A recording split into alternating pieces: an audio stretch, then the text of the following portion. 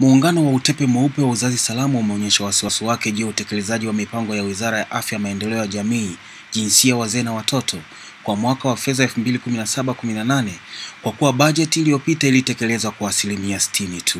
Akizungumza na waandishi wa habari nje ya ukumbi wa Bunge, mratibu wa taifa wa taasisi hiyo Rose Mlai ameishauri serikali kuweka wigo wa fedha za afya ili zisitumike kwa mambo mengine. Kama tulivyosikia mwendelezo wa bajeti ya 2016-17 kwamba asilimia kidogo sana imeenda kwenye halmashauri kutoka hazina.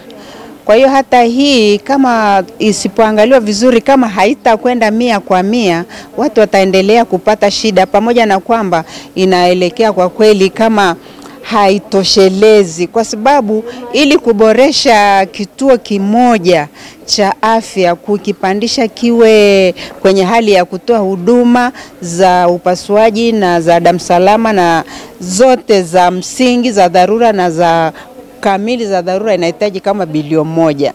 Sasa ukiangalia ile budget itakuwa haitoshelezi kwamba kila kituo cha afya kiweze kutoa hizo huduma kwa bajeti iliyosomwa, lakini ni hatua.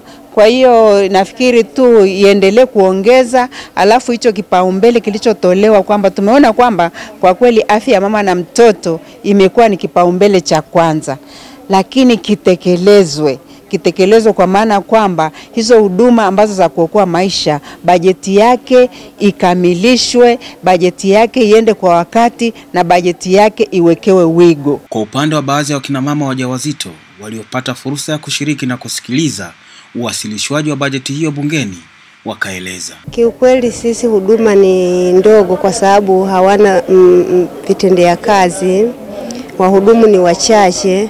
Kwa hiyo ndio maana tunafanya uamuzi wa kuja kujitazamia ili tupate huduma iliyokuwa bora. Naomba serikali itusaidie iweze kutufikishia huduma kule vijijini ili tusipate usumbufu wa kuja huku Dodoma mjini.